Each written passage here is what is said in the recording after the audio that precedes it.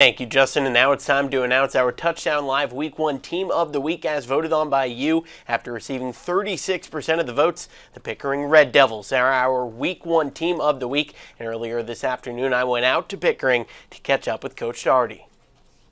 So, Coach, you guys got your first win since 2020. Your first win as a head coach here at Pickering. Beat Gaydaw 13-12. Just talk about what Friday night was like for you guys. It was very special for us, to come out and get that win, and it was a hard-fought victory. It was bad field conditions for both teams, so it wasn't ideal field conditions, so it made that even harder for us. So we took the lead early. We went in halftime, 7-0 lead. It rained on us, and we couldn't get things going. We had some backfires because of that, but we fought back. They got the lead in the third quarter. They were up 12-7, and so, where they could have hung their head and gave up, saying to themselves, oh, here we go again, they did something that I haven't seen them do before, and that was dig deep and come back and finish the game and get a score, and we ended up holding on 13-12.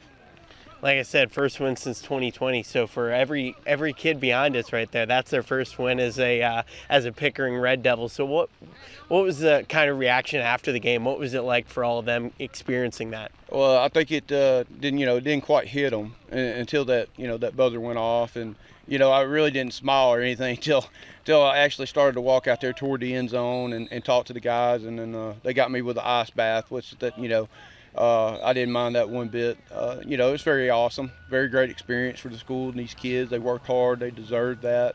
And the way we won, it wasn't easy, and I just like the fact that they dug in and kept fighting for that.